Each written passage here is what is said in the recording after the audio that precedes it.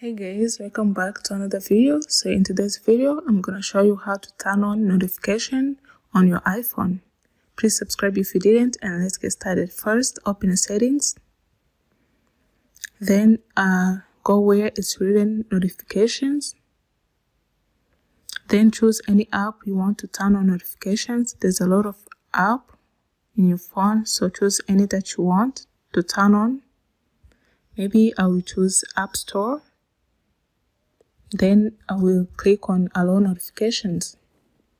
So this is it. This is how to turn on notification to any app that you want. So thank you so much for watching this tutorial. If you're new, be sure to subscribe, and I'll see you guys next time.